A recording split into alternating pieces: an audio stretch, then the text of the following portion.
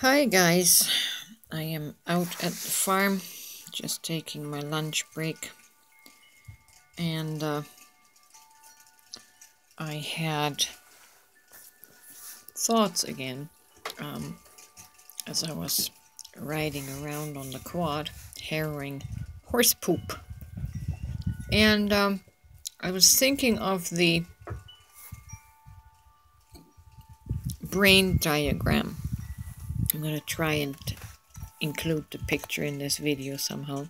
I was thinking of that brain diagram of left brain and right brain hemisphere, and how that is the template to understanding all the obscure passages in the Bible.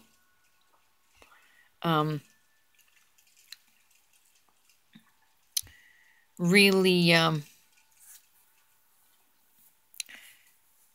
the parables about Adam and Eve have to do with the brain hemispheres.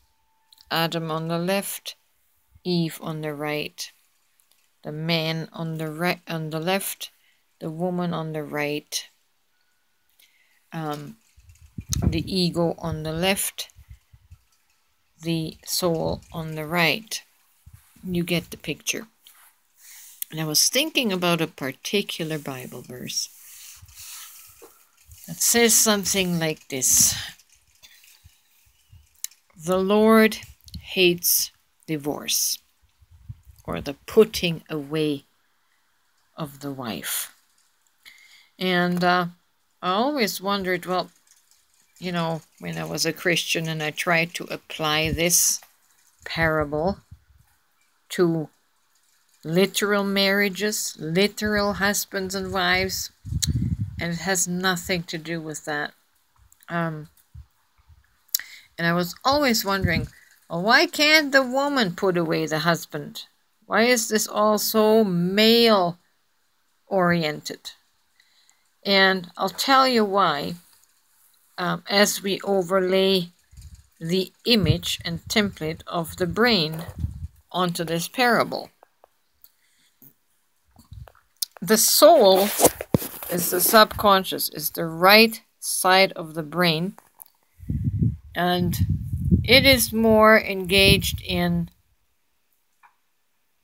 the dream world, dream state, creativity, enjoyment, fun. Okay, that's the soul, that's Eve, that's the wife. She lives a submissive type of presence, whereas the husband is the leader, is the ego, is the doer, and the left brain is all about right and wrong, the law, legalities, academic learning, study, that sort of thing, very logical. And so usually with the subconscious being suppressed, the woman that never speaks in church, basically, again, parable, the subconscious never speaks in the daytime, in church, in congregation. It's always the husband, the left side, the ego, that speaks. That's yapping along in the marketplace, right? With other egos. That's the male, that's the masculine, that's the left brain, that's the ego. And as I was writing along, this passage about the Lord hates divorce, or the Lord hates putting away, it just makes so much sense to apply it to the brain hemispheres.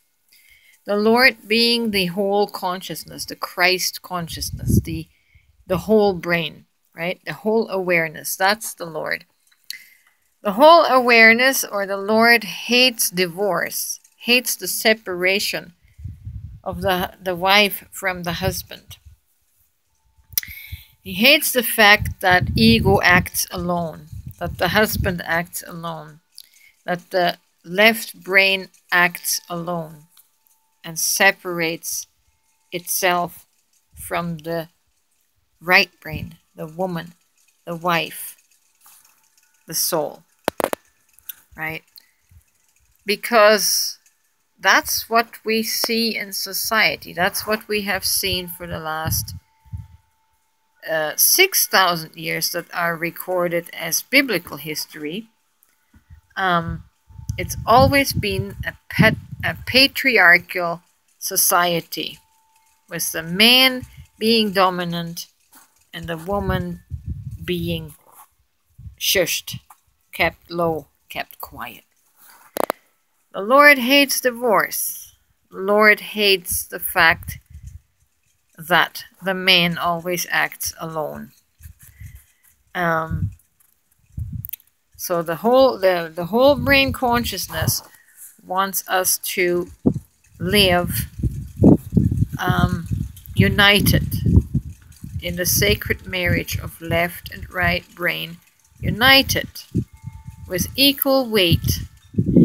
And so to recap, that is what the passage about the divorce is about. Do not divorce your ego from your soul.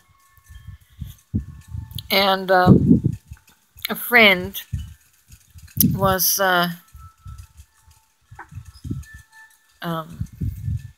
kind of pointing out my ego again, not realizing it was their ego pointing out my ego, as we were acting in the left brain, right?